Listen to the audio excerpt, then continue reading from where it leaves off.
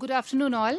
It gives me a great pleasure to welcome you all with the chairman of the session, Dr. Sanjay Chaudhary, who is a founder and director of the I7 group of hospitals in New Delhi, India. He's a leading cataract and refractive surgeon in northern part of India and has over 30 years of experience in the field of ophthalmology. He has been in the forefronts of surgical and technological innovations in the eye care domain. And I would like to request Dr. Sanjay Chaudhary to take over the session. Hi, welcome everybody. So without much delay, let's move on to the agenda for the day. And it's my pleasure to invite the first speaker.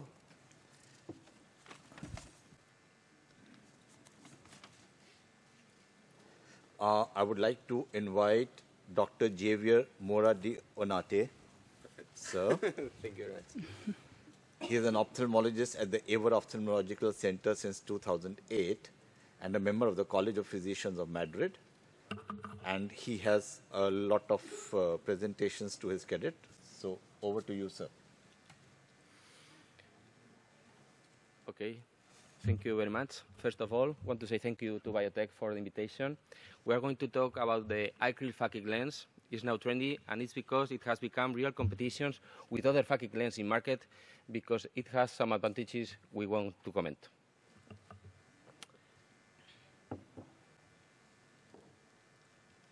As Carlos Alcaraz says, he's in love with grass. We are in love with this lens. And it's because, as we know, with several publications have shown, this lens offers very good results, fully comparable with other PHAKIC lenses in terms of design, refractive fit, and stability of the toric lenses. Its material is bent material, recognized for its purity and biocompatibility, without ethical conflicts because it doesn't carry any porcine material, and with anti-touch manufacturing protocol of the FDA and the American Academy of Ophthalmology. So it offers many, many warranties.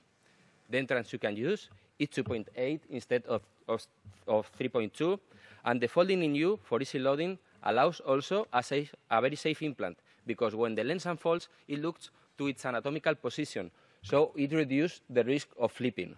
Okay?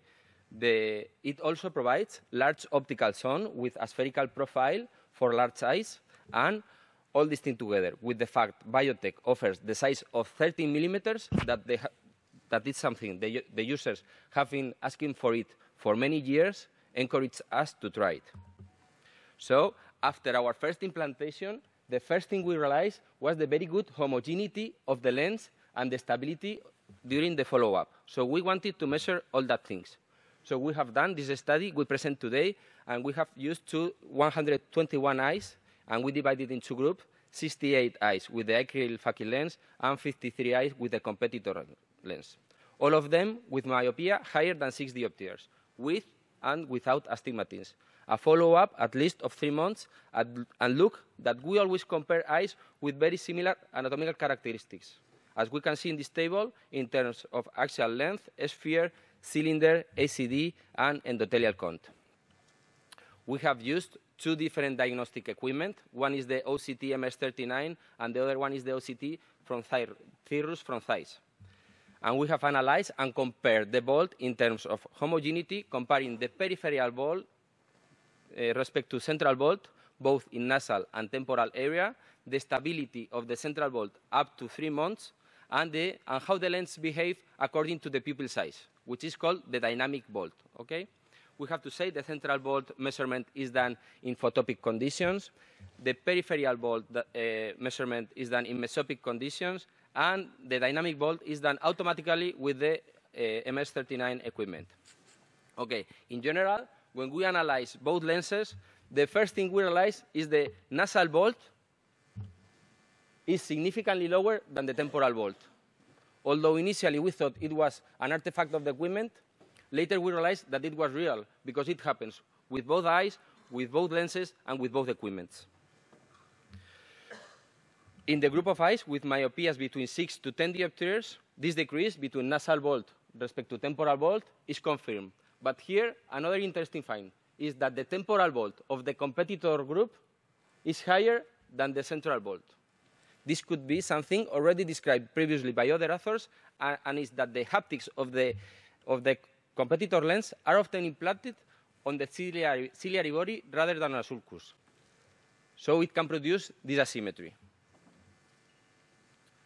In the group of eyes with myopia between 10 to 15 diopters, we can see again this decrease between nasal vault respect to temporal vault, and the same happens with the group of eyes with myopias higher than 15 diopters. But here, another interesting find is a drastic drop from peripheral vault to central vault. Look at this 40% decrease in the competitor group that compared to 16% decrease in the EYECRYL implant. We can see it better in this picture when we analyze lenses with myopias higher than 15 diopters. And this could be explained by two reasons. One is the more slightly rigid material of the EYECRYL implant that perhaps allows to fit better on the sulcus. And the other is the biconcave design in high refraction that perhaps allows better distribution of high refraction in the optical area. So it maintains very good homogeneous pattern. When we analyze eyes with toric lenses, we can see again this decrease between nasal vault respect to temporal vault, regardless we correct low astigmatism or high astigmatism. And the same happens with high astigmatism.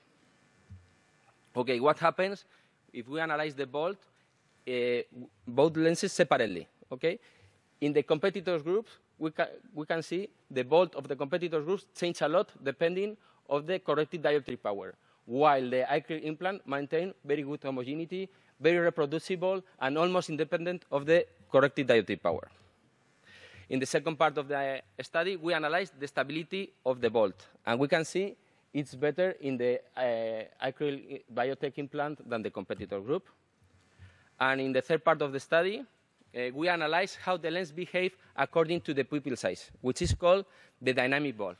In our study, we obtained a mean range vault of 55 microns, very similar to published by Dr. Sriganes in another study carried out with the same MS39, and very different from published from the competitor's lens. In our study was 121. In another study by Dr. Felix Gonzalez with Cassia equipment was 167. So here we can see a video where we compare both lenses when the pupil is changing, and we can see the competitor lens moves much more than the EYECRYL implant. So we can conclude that there is a reproducible difference between nasal vault and temporal vault in both PHAKIC lenses, probably explained by anatomical causes not yet studied. And we must monitor the peripheral vault, especially in the nasal area, and especially when we have low vault situations. And we must continue to study this finding to understand its etiology and solve the unknowns that have arisen when analyzing our data. To finish, we can say the EYECRYL PHAKIC lens seems to maintain very homogeneous and reproducible vault throughout the dioptric range, while with a lower dynamic range than the competitor lens. And at last, the homogeneity of the peripheral vault in combination with its dynamic findings suggests the EYECRYL PHAKIC lens could offer more security and stability of the vault, especially in low vault situations. Thank you very much for your attention.